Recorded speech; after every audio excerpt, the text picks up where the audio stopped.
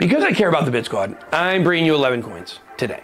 Now, before you say, another top coins video, think again. I'm about to show you 11 coins not to buy right now. Imagine being told to buy Dash last cycle and having to sit on the sidelines while you watch other people's bags blast off to the moon and come back in a Lambo while you're changing the starter in your Nissan for the third time. That's what the BitBoy is here to keep you from. Watch this video to the very end to make sure you stay away from these dreaded coins. Let's get it. I'm not a financial advisor. Welcome to the channel. I'm your host, the BitBoy. If you want to learn more about crypto and how to play the crypto markets to put yourself and your family in a better financial position, make sure to subscribe to the channel and hit the like button if you find value in this video. Today, I'm exploring the galaxy of crypto projects on CoinMarketCap's top 200, but I'm not on the hunt for the shining stars. On my radar today are the black holes of liquidity, the Death Star scams, and lifeless cold rogue planets ejected from solar systems and wandering alone through interstellar space. Basically projects that you should avoid like the plague. Plummeting trading volumes, shady team tactics, and so much more. You aren't gonna wanna miss which projects I believe are gonna tank. So make sure to watch this video until the very end. Today, we're gonna be talking about coins to stay away from. First, GMX is a decentralized exchange platform that allows users to trade perpetual cryptocurrency futures contracts with leverage. Similar to how it's done on traditionalized centralized exchanges, GMX offers the added benefits of decentralization and self-custody of assets. But lately, the platform has seen its trading volume plummet by 90% in the last 90 days. This drastic decline tells me the exchange is struggling to maintain its user base and may be on the verge of total collapse. It's best to steer clear of GMX and consider alternative exchanges with healthier trading activity. STX is the native token of the Stacks blockchain, which brings smart contracts and dApps to Bitcoin. Sounds good, right? But the problem is Bitcoin DeFi had a shot at capturing market share and attention, and it failed to deliver on those expectations. STX, a project tied to this sector, showed a lot of potential to warrant investment for a long time. But in my opinion, the window of opportunity for Bitcoin DeFi seems to have closed. And it's unlikely that STX will outperform the market for the remainder of this bull run. CRO is the native token of the Crypto.com ecosystem, powering its various crypto services and offering benefits to holders like its Visa card, cashback rewards, and staking. It has a shaky community to say the best. But to all the crow bros out there, the reality is exchange tokens, with the exception of Binance Coin and lately Phemex token, are generally not good investments. CRO in particular has likely reached its peak and probably won't see significant growth in the future. I believe in this upcoming cycle, it's best to avoid CRO and focus on other investment opportunities. And speaking of Phemex, here's why I like it. Are you looking for a reliable crypto exchange with low fees and high security? The search can be overwhelming with so many options out there. Join Phemex using my affiliate link to get up to an $8,800 trading bonus right now. Experience top-notch trading features, low fees, and strong security.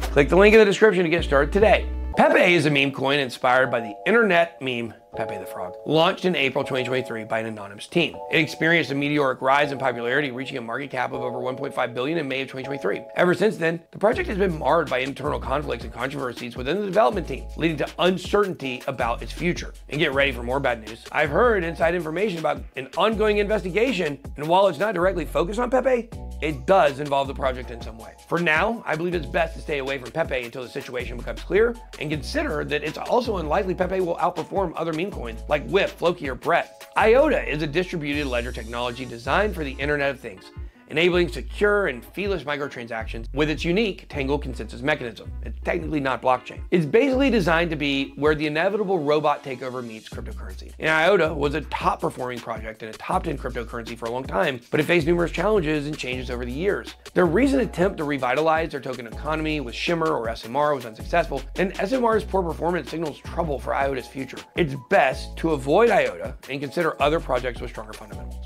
ADA is the native cryptocurrency of the Cardano blockchain, a platform for building secure dApps and smart contracts, founded by Charles Hoskinson. But you know what ADA is, and you also probably know that I strongly believe its user base is declining and it's at serious risk of fading into the ether on CoinMarketCap. I'm recording a deep dive video on why Cardano is dead this week, so make sure you're subscribed to the channel and hit that notification bell. This cycle, it's best to avoid ADA and focus on other layer 1 blockchains with more promise. Shiba Inu's SHIB is a meme coin created in August 2020 to be the Dogecoin killer and experienced a meteoric rise in 2021 with its price increasing by millions of percentage points, briefly surpassing Dogecoin in trading volume at its peak. But all that hype was last cycle, and SHIB, while likely to remain in the top 50 cryptocurrencies, is a dead meme coin with little excitement surrounding it. Think of it as a one-cycle wonder, and it's unlikely to see significant growth in the future. In 2024 and 2025, it's best to avoid SHIB and consider other projects with more potential. ENJ is the native token of the Engine platform, enabling the creation, management, and trading of in-game items and digital assets across multiple platforms using blockchain technology. But there's a dark side to ENJ that I think you should know about. Although ENJ can look appealing, it's actually just lipstick on a blockchain pig. Project run by scammers who constantly create new projects and products such as Efinity. It was a big scam, whose only purpose is to get users to buy and make insiders rich. It's best to stay away from Engine and other projects associated with its team. Tezos is a blockchain platform for smart contracts and dApps, featuring a self-amending governance mechanism and a proof-of-stake consensus algorithm for energy efficiency and broader participation. Sounds good, but that only works if they're able to attract a strong user base, and they didn't. In reality, Tezos is a dead layer 1 blockchain with little to no activity or development. Best to avoid Tezos and focus on other layer 1 blockchains with stronger communities and more active development. EGLD or eGold is the native cryptocurrency of the Multiverse X blockchain, designed for the 7th time to enable transaction, smart contract execution, and network governance. But I talked about why Multiverse X is just another rebrand on the show a couple weeks ago. The thing is with crypto companies, I find very odd is that an Abra just did it, and you see this time after time. We talked about earlier. We talked about earlier this week, maybe or last week, Elrond did it, Multiverse now. You look at some of these projects that this Daniel Goldman guy was related to, Turnio, and then Block Card, and then some other card, Crypto companies, when they get hit dead points with regulators, they just rebrand into something else. And that's weird to me. I think it's best to be cautious with eGold and consider other projects with more promising prospects. Aptos is a layer 1 blockchain focused on delivering high throughput and low latency for dApps, using its parallel execution engine and Move programming language for scalability and secure smart contract development. So why do I think it's going to miss? Well, while Aptos is a decent project, its competitor SWI is far superior. I actually have a little bit of inside information for you guys. I was told that Aptos launched a year ahead of SWI at a bad time to launch, just to beat it to market. They were that scared of it. It's just a better blockchain with a lot more users.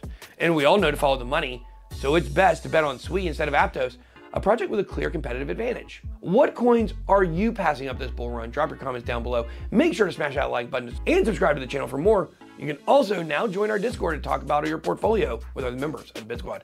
Links in the description below. That's all I got. Be blessed. Way out.